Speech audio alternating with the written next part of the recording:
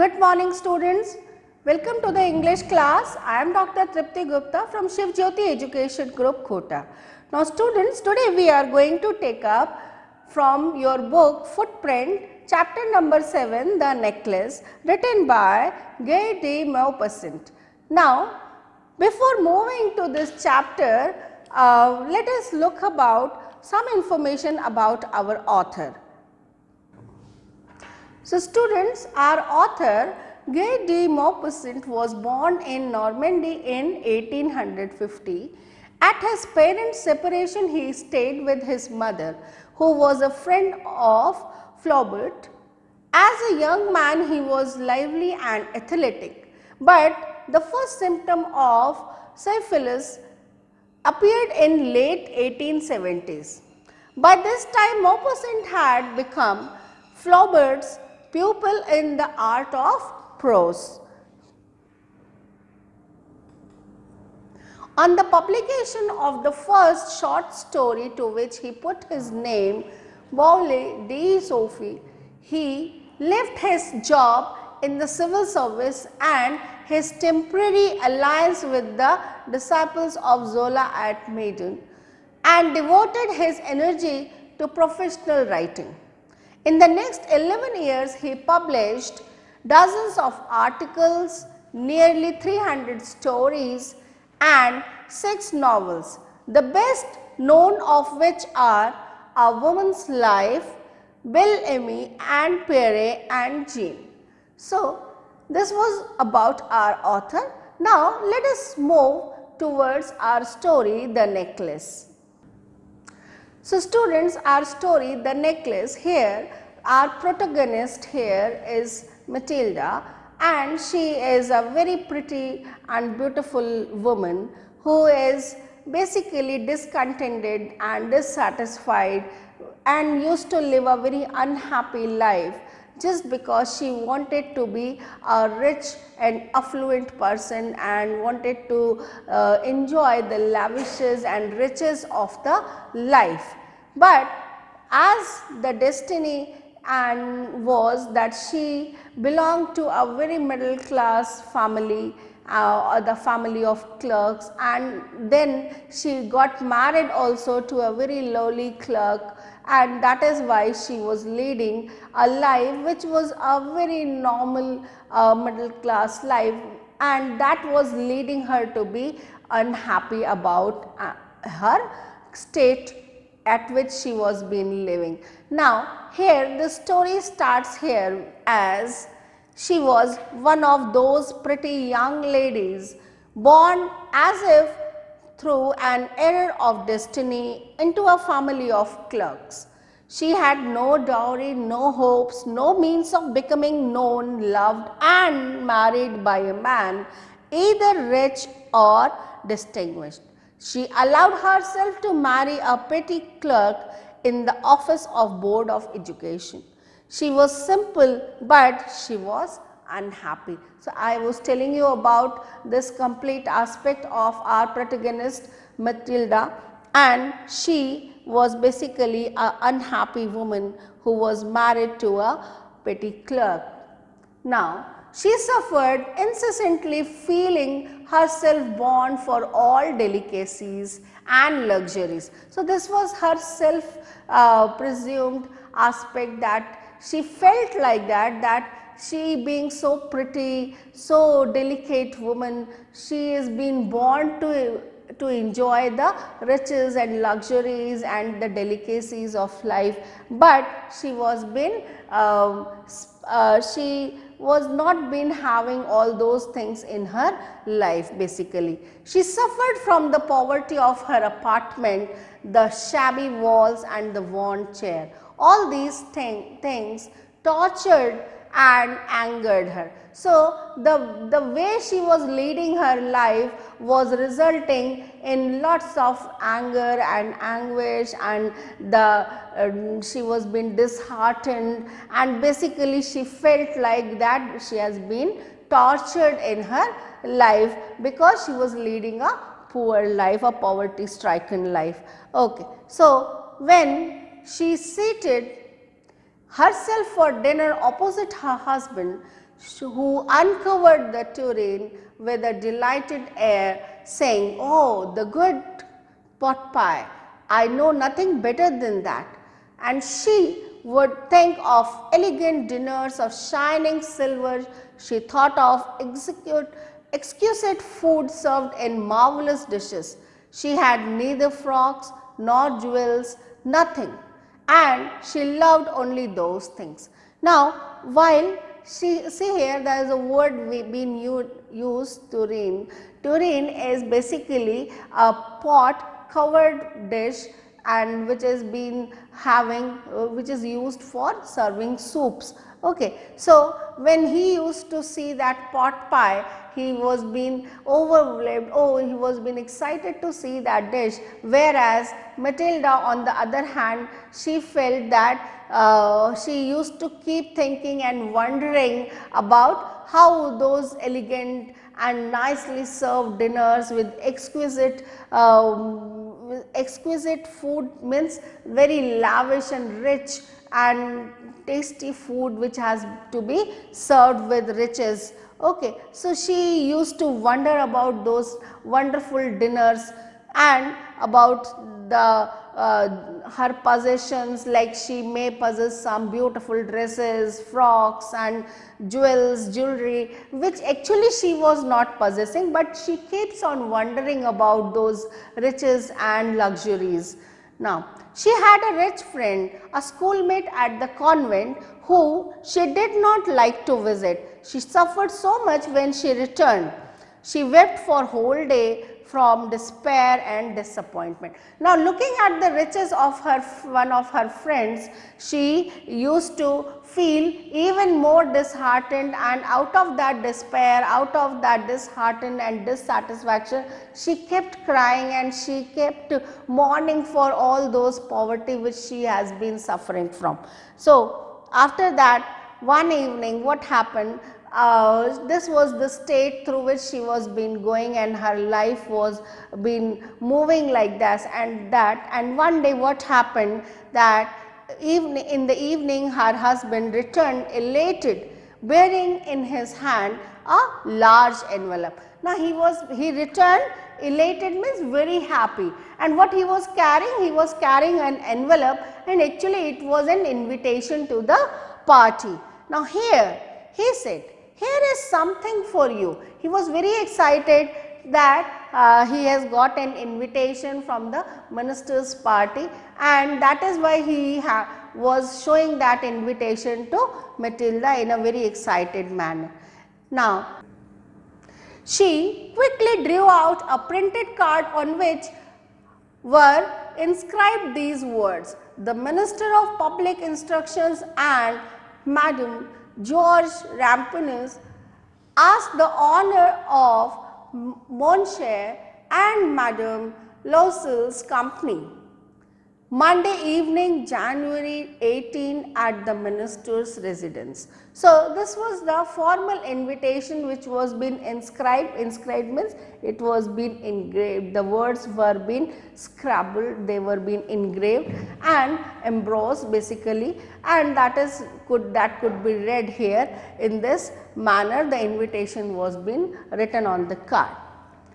Instead of being delighted as her husband had hoped, she threw the invitation spitefully upon the table, murmuring, "What do you suppose I want with that?" Now, what exactly it was been? It was a very contrasting reaction which her husband got when he gave that invitation. He was hopeful that probably this invitation will delight her. She will be very happy to find this invitation from a very nice big party in the minister's house. And but on the opposite note, Matilda, she was actually very disheartened, and out of she just threw that invitation away, and she was been asking that, "What you suppose you want the reaction from me? What you supposed to find me? Do you want me to happy for this invitation?" Now, "But my dearie, I thought it would make you happy." You never go out and this is an occasion and a fine one. Everybody wishes one and it is very select. So, not many are given to employees. You will see the whole official word there. So, his husband Loisel, he was been explaining her that why are you not happy about this invitation, and he was in a very excited manner he was been explaining that it would be a wonderful party, you will find all the people from various government official world, they will be there, or affluent people will be there, and you will love to be in the company of those rich and affluent people. It will be something, and very few people, very few employees are actually been invited. So, you are the one of the fortunates to get that invitation. So, that is why he was been considering that this invitation will be a happy moment for them. So, what she says here, see, she looked at him with an irritated eye and declared impatiently, "What do you suppose I have to wear to such a thing as that?" Now, she was been actually thinking of that what she would carry, how she would carry herself, how what she will actually wear in that party. Now, that is what was the question that she puts up in front of him. She had not thought of that. He had not thought of that. He stammered, "Why, the dress you wear when you go to the theatre, it seems very pretty to you, to me." He was silent, stupefied in dismay at the sight of his wife weeping. So, when he was suggesting that the dress you normally used to wear when you go to theatre, it is a pretty one, and you can he suggested to put on that dress, whereas Matilda on the other hand, she started weeping, crying, and her husband was unable, he was been very shocked to find her crying like this, and he was also feeling that sadness and finding his wife to be crying. What is the matter? What is the matter? And he was being anxious to know why she has been crying. By a violent effort, she had controlled her vexation and responded in a calm voice, wiping her moist cheeks, "Nothing. Only I have no dress and consequently I can't go to this affair. Give your card to some colleague whose wife is better fitted out than I." So, here in a very disheartened manner she shares that, "See, I do not have a dress which would actually fit to this occasion, and probably that is the reason why I feel that I should not go to this party." Affair here, this word is being used and it is being referred to the party for which they have got the invitation, and that is why she suggests him that you should give this card to someone else who can actually make out whose wife is having such dress, who can actually attend the party. So, she suggests that. He was grieved but answered, "Let us see, Matilda, how much would a suitable costume cost? Something that would serve for other occasions, something very simple." Now, here Loisel, he was being when he answered after for Matilda, he said, "Okay, don't just cry, don't lose your heart like this, and let us see what can be done." And he asked about that how much it would cost to have a simple dress or a dress which could suit this occasion, and let me see how it can be managed. So, she reflected for some seconds, thinking of a sum that she could ask for without bringing with it an immediate refusal and a frightened exclamation from the economical clerk. Now, here Matilda started working out in her mind that what could be that sum which will actually fit the pocket which could be at an affordable aspect for Loisel, and here she started, she was also thinking about that probably if she will quote a higher sum, probably he may refuse and he may get frightened and surprised to know that sum of money. So, finally, she said in a hesitating manner. Now, what she said exactly is, she said in a very hesitating voice, and I cannot tell exactly, but it seems to me that 400 francs ought to cover it. Now, she reveals here that probably 400 francs will be enough amount to purchase a new dress attire for the party. He turned a little pale, for he had saved just the sum to buy a gun that he might be able to join some hunting parties the next summer with some friends who went to shoot larks on Sunday. Nevertheless, he answered, "Very well, I will give you 400 francs, but try to have a pretty dress." Now, so he had 400 francs and actually he had saved it for purchasing a gun, but now he spares that amount for her happiness, that, and he agrees to give that amount to Matilda so that she can come out with a for making get a proper suitable dress, and he asked for that you should find out a pretty dress out of this amount. Now, the day of ball approached and Madame Loisel seemed sad, disturbed, anxious. Now, what exactly was going on? As the day of the D-Day, party day was been approaching nearer, he was finding that Matilda was being very depressed. She seems to be very anxious, very sad, and nevertheless her dress was nearly ready. Her husband said to her one evening, "What is the matter with you? You have acted strangely for 2 or 3 days." So, he was noticing that Matilda was been feeling very depressed. He felt that she is in a very state of depression and she was feeling sad and quite anxious about something was bothering her, and that is why he asked Matilda that what exactly is bothering you, what is the reason that you are being so anxious from last 2-3 days. And she responded, "I am vexed not to have a jewel, nothing to adorn myself with. I shall have such a poverty stricken look. I would prefer not to go to this party."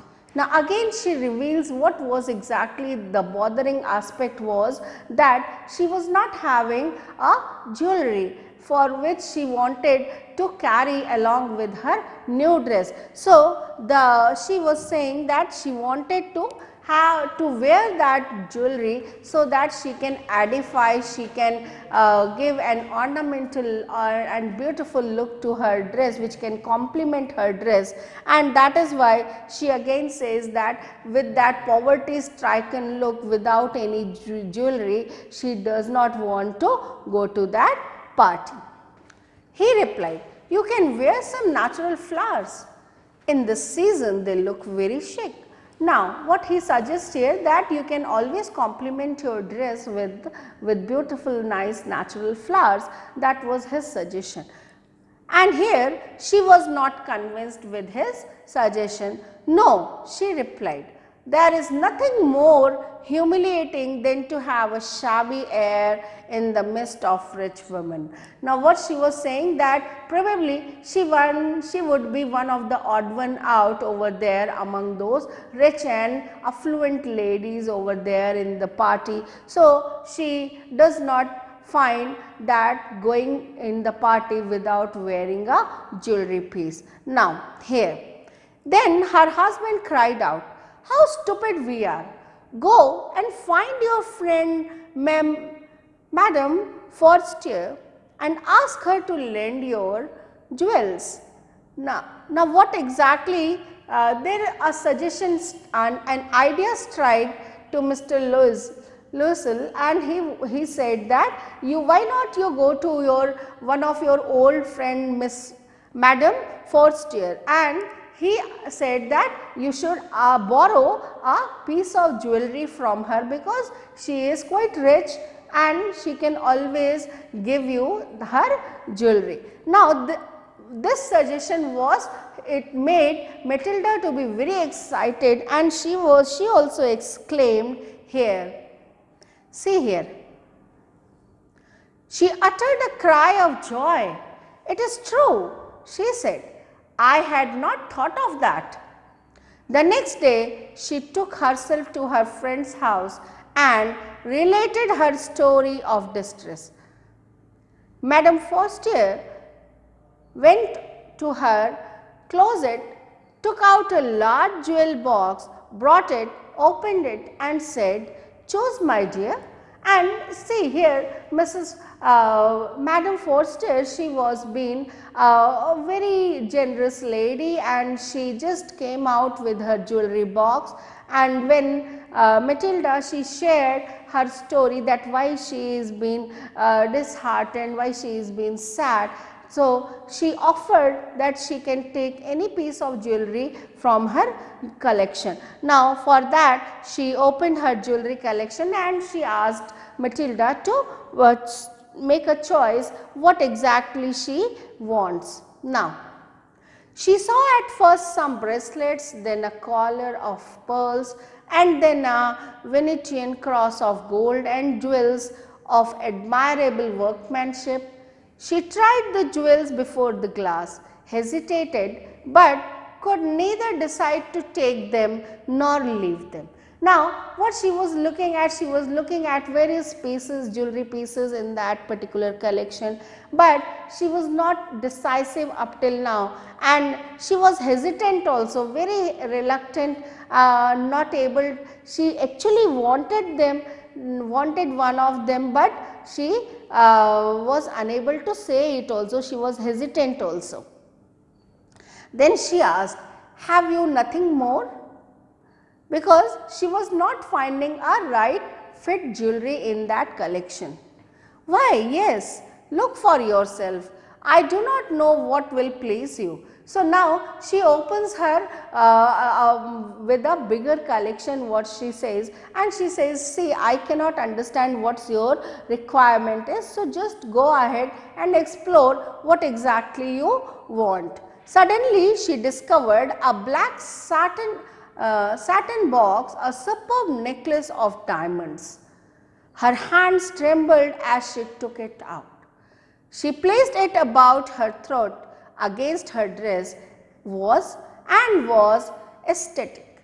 Now finally Matilda, she found a beautiful diamond neck piece which was there in a satin cover, and she was out of excitement and joy, she was been trembling, she was shivering her hands because she was been happy to find a beautiful neck piece, and she felt that it must be very precious also, and she found that probably that jewelry would be a beautiful one, it will complement beautifully to her dress. Then she asked in a hesitating voice, full of anxiety. She was being very anxious whether Madame Forestier, she will be actually giving her or lending her that neck piece or not. Okay. So in a very hesitant manner she said, could you lend me this, only this? Why, yes, certainly. So in a very generous manner she agrees to lend that neck piece to Matilda. Now she fell upon the neck of her friend, embraced her with passion, and then went away with her treasure. So finally she embraced, she admired Madame Forestier for her generosity and how she has helped her, and she just hugged her, and finally with all her happiness, she was very glad to find that piece of jewelry, and finally she left the place for her house with that neck piece. The day of the ball arrived. Madame Loisel was a great success. She was the prettiest of all, elegant, gracious, smiling and full of joy. So, on the party day she was been looking marvelous, very pretty. One of the prettiest lady in the ball was Matilda, and she was very beautiful looking, in very happy out of her complete, the way she has carried herself. It was really elegant and beautiful to find. She was really looking gracious. All the men noticed her, asked her name and wanted to be presented. So, everybody was noticing, everybody was giving her attention, and she was also very happy to find that attention, that everybody is noticing that she is one of the prettiest ladies in that room, and everybody was offering her for a dance. She danced with enthusiasm, intoxicated with pleasure, thinking of nothing but all the admiration. This victory so complete and sweet to her heart. So, finally she enjoyed the complete evening. She kept dancing for hours in the over the very enthusiastically, in a very pleasureful manner. She was enjoying the complete dance and thinking of how she has been admired, how she has been praised for her beauty, the various compliments she was been getting, and she was feeling very triumphatic, very victorious, that she has actually made her the day. Her presence has been, she loved the way she was being attended by, and everybody was noticing, and that was the how she was been full. She was feeling very happy, very, and that moment which she was experiencing was a very sweet moment, and she was full of joy over there. She went home towards 4 o'clock in the morning. Her husband had been half asleep in one of the little saloons since midnight, with 3 other gentlemen whose wives were enjoying themselves very much. So, while Matilda, she kept dancing right till 4 in the morning, his husband, her husband, Mr. Loisel, he was been waiting for her, and he actually went, he was asleep in one of the rooms over there, and there were other 3 more gentlemen whose wives were also been enjoying the party. He threw around her shoulders the modest wraps they had carried, whose poverty clashed with the elegance of the ball costume. Now, as they were been moving out of the party hall, so he wrapped her with a wrap, with a coat, and actually that was not that rich, that was not that lavish. So, it was clashing actually with the riches of that, the lavishes of that beautiful dress which Matilda was wearing. She wished to hurry away in order not to be noticed by other women who were wrapping themselves in rich fur. So, she did not want to get noticed. Why? Because she did not want to make people to understand that she is actually not that rich as she pretended to be, as she presented herself in the party. So, Loisel detained her. Wait, said he, I am going to call a cab. See, it was quite late in the night, so Loisel, he was a bit worried, so he just restricted her and he asked her to wait, and so that he can call a cab, but she would not listen and descended the steps rapidly. She did not want to wait just because she did not want to get noticed by other people. When they were in the street, they found no carriage. They began to seek for one, hailing the coachman whom they saw at a distance. So, in the street they found a coach, there was a carriage, and they were being just shouting so that they can call the coachman. Okay. So, they walked along towards the river, hopeless and shivering. Finally, they found one of those old carriages that one sees in Paris after nightfall. So, finally, they managed to have a carriage, and that carriage was actually those carriages which could be seen on the streets in the Paris after the midnight time. So, it took them as far as their door, and they went wearily up to their apartment. So, finally, they were very tired, and they shivered. Actually, they experienced cold in that carriage because that was not actually up to the mark. But since Matilda was in a hurry, so they went and they took that carriage, and finally they were at their house. They managed to come to their apartment. It was all over for her, and on his part he remembered that he would have to be at the office by 10 o'clock. So, finally, Mr. Loisel, he was being worried about his next day's schedule, that he has to reach his office by 10. So, he was been thinking, wondering of that aspect, and for Matilda the evening was a complete matter of joy, and it was all over for her. Now, she was back in her old state of she was back in her actual life. Now, she removed the wraps from her shoulders before the glass for a final view of herself in her glory. Suddenly she uttered a cry. Her necklace was not around her neck. Now, when she was been looking at the mirror, and for the last sight, for admiring her look, she was looking at the mirror, and then she discovered that the neck piece, that the diamond necklace which she had borrowed from Madame Forestier is missing. It is not there in her neck.